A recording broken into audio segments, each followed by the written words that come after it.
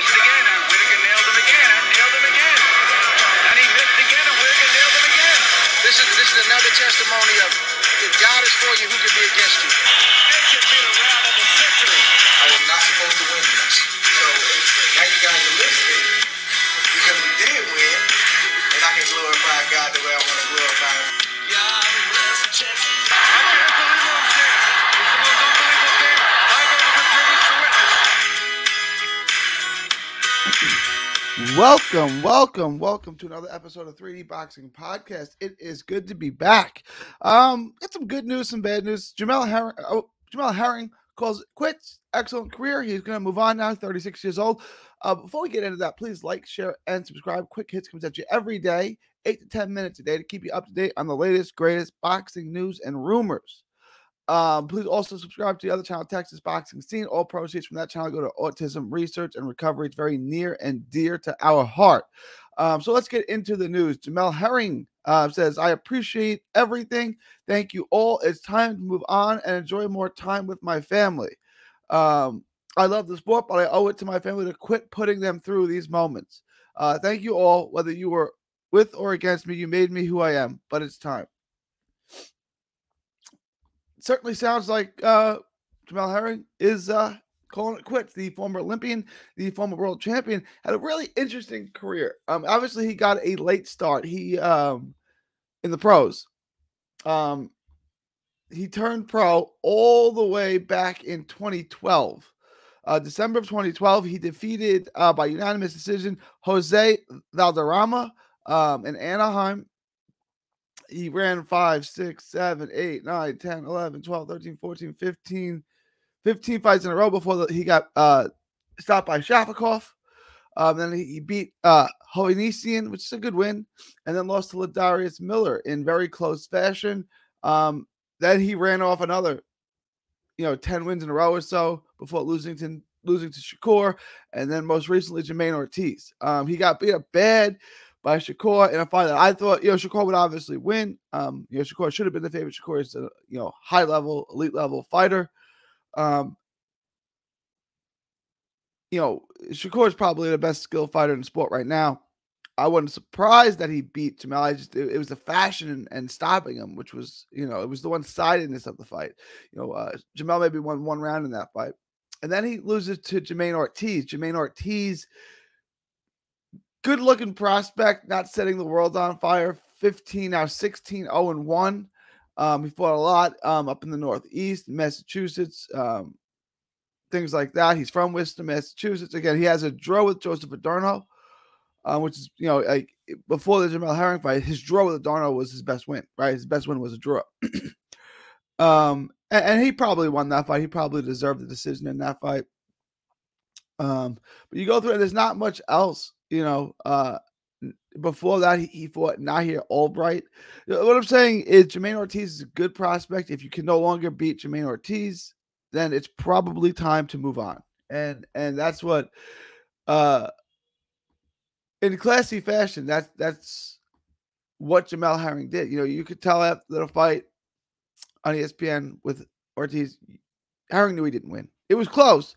And you could argue that, he got 5 rounds, you could give it a draw, but you could tell he knew he hadn't done enough. He knew he wasn't the same, and he was actually, just getting beat to the punch. He's 36 years old, like I said. He's born in 1985. So in the 2012 Olympics, he's 26 years old, almost 27 years old. That's not typical for American fighters. He turns pro. He runs off a bunch of, first off, he qualifies for the Olympics out of nowhere. Like, no one expects him to win the box off. He does. He makes the Olympic team. He's named captain of the Olympic team. U.S. Marine. It's a great story. He loses in the first round. He turns pro. I looked at him and I said, I don't see this guy as being a very good pro. I mean, he's fundamentally sound. He's got good mechanics. He's got okay speed. He'll be okay. I don't think he'll ever get to an elite level. I don't think he'll ever be even a top 15 guy in his own weight class. And that seemed to be the case when he lost to Shafikov. He got beat up by Shafikov, got outboxed by Ladarius Miller in a close fight, got outpointed by him. And I was like, yeah, I mean, it's a shame that this is as high as it goes because, you couldn't ask for a better guy. Everyone likes, Jamel Herring. Everyone roots for Jamel Herring. But this is, I mean, the ceiling's not much really higher than this. And then he goes on a streak. He gets with Bo Mack. He signs with Top Rank. Then he goes on a run. And it was highly impressive. It was really, really impressive. He ends up, he wins a world title. I'm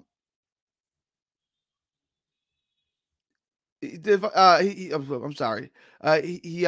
First he beats Atlas de Santos. Then in May of 2019, he wins a world title. He outclasses Ito in a wide unanimous decision. Then he defends against Lamont Roach. Then he defends against Jonathan Okendo in a fight that wasn't his most impressive. Then he gives his best win of his career. And that's the 6-round stoppage of Carl Frampton. And this, takes him to the Shakur Stevenson fight. And people, he just destroyed Carl Frampton. Maybe he's got a chance. And ultimately, he didn't. Shakur Stevenson was, 24, 25. Herring was 35. Even if Herring was younger, he still does not beat Shakur Stevenson. Shakur Stevenson is just extremely gifted fighter. Then he goes back up to 135. His losses came at 135. He's obviously a better fighter at 130. He takes Jermaine Ortiz on in a fight he should win. Most people think he is going to win. And he loses, a competitive decision. And if you can't beat Jermaine Ortiz, it's time to hang it up. And that's ultimately what he did. I just want to tip my hat to Jamel Herring. Look forward to seeing whatever you have in your future career. I'm sure there'll be some involvement in boxing. I'm sure he'll do some commentating or something. He's got a lot of boxing knowledge. He's a likable guy, affable guy. People tend to like him. He articulates the sport well. So I'm sure this is not the last we'll see of Jamel Herring in the boxing world, but it's been an honor. And it's been surprising. Even when I said I never really thought Herring would even be a top 10 to 15 guy in his weight class.